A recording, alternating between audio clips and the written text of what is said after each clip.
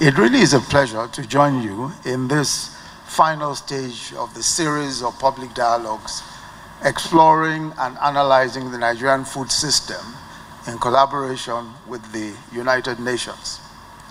The point of these dialogues is to effectively articulate feasible pathways to sustainable, resilient, and equitable food systems for Nigeria, and indeed the world, as we work towards realizing the vision of the 2030 Agenda for Sustainable Development.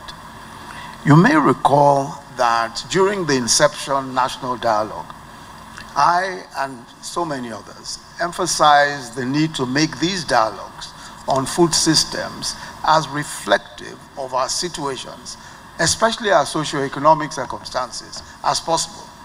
So what does this mean for Nigeria? We are faced with a population growth that exceeds our growth figures handsomely.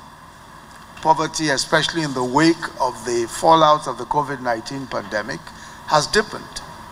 And it is clear that the economic circumstances have made a significant difference on poverty levels.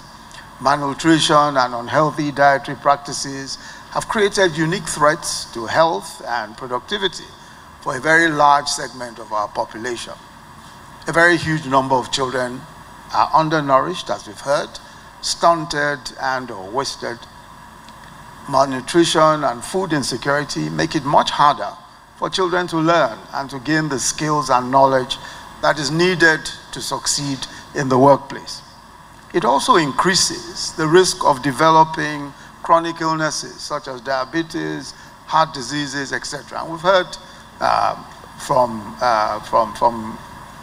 the presentation on the results from Dr. Kola Banigo about what all of these implications are. And I'm sure that the details of that will reveal to us that all of these problems are expensive for families, expensive for businesses, and expensive for governments to manage. So there's no question at all that a prolific and sustainable food system is critical to our nation's human capital development.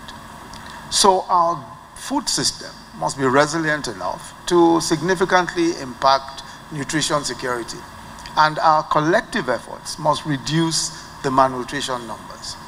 We must realize that defining bold steps to improve food systems, and by extension, food security, ensures that children have improved health and early development and increased intellectual and emotional readiness to learn. This translates, as we've heard already, to positive school engagement and improves the potential of children growing into healthy adults.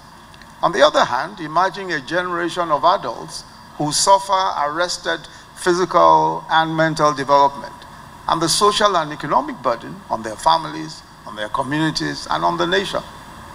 Imagine the implications of approximately 50% of Nigeria's population being at risk if we don't get it right. So it's now up to us from here on to own the process and be ready to translate the recommendations of these dialogues to prompt action. This would mean embracing the challenges required in modernization of farming practices, and we also heard even from the children that mechanization is absolutely important. The reduction of post-harvest losses is another critical issue. And we must ensure that we practice environmentally sustainable production. We must empower our communities by creating jobs and livelihoods to sustain the food systems that we desire. For the government of Nigeria, our commitment to sustainable food systems is one of the key strategies for eliminating poverty across Nigeria. We know that our target of lifting 100 million Nigerians out of poverty within a decade is achievable only if we focus on substantially improving agriculture and food systems, which assures us not just of good food, but also decent jobs. This perspective on addressing hunger, malnutrition, and poverty runs through all of our policy frameworks, including the recently launched National Poverty Reduction and Growth Strategy, which the President launched last week, and our nutrition policy that addresses the issues of sustainable and nutrition-sensitive food systems. The Nutrition Council has already prioritized key nutrition actions that are impactful, cost-effective, scalable, and sustainable. So the call by the United Nations Secretary General is apt and is timely, and it provides us all the opportunity to holistically re-examine all the elements of our food systems in Nigeria. I have no doubt that the 39 dialogues that we've held nationally and sub-nationally have been accessible to all stakeholders and are able to identify those challenges that still clog the wheels of our progress, especially in the relevant sectors. Let me therefore again appreciate the Honourable Ministers of Agriculture, of Health, of Finance, Budget and National Planning, and the Honourable Minister of State for Budget and National Planning for their very strong support and their knowledgeable contributions to this process. To the convener, Mrs. Oluyemi, the Permanent Secretary in the Ministry of Budget and National Planning, and her team, they deserve commendation for convening all of the 3 levels of this dialogue. All of the 3 levels of this dialogue prescribed by the United Nations in collaboration with all the relevant stakeholders in the food value chain across Nigeria. We must also thank very much our development partners for their continued support for the development agenda of the government of Nigeria, particularly with their important roles in assuring the success of the dialogues at every stage.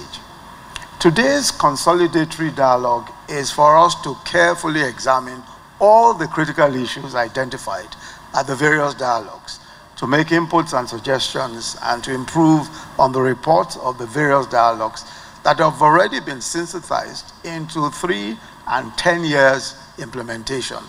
And those plans, I've already seen a snapshot of it from the presentation that was made a few minutes ago. But we're expected now to agree a roadmap for the revolutionary food system that we want for our nation. So your contributions to discussions in our various groups will greatly enhance the richness and usefulness of this dialogue process for all of us. We also have here a very important publication, the Nigeria Food System Mapping Report. And now this is a mapping report which covers the 6 geopolitical zones. And the report presents, amongst other things, the generic situation of Nigeria's food systems across all the 6 geopolitical zones. It presents findings on the obstacles to making food available and accessible to people in an efficient, sustainable manner. And the security constraints, we've heard quite a bit of that already, to agriculture, especially in the Northeast and other vulnerable areas. The findings also include food safety issues and the prevalence of malnutrition, as well as state production of food in every region of Nigeria. So I think that this publication is going to be extremely important, and I'm going to invite members, those of the honorable ministers and the Deputy Secretary General of the UN, to join me in a moment to present this report, because I think it's a very important report, and I hope every participant today will be able to get a copy of this report. So I hereby formally declare the consolidatory dialogue for the UN Food System Summit open.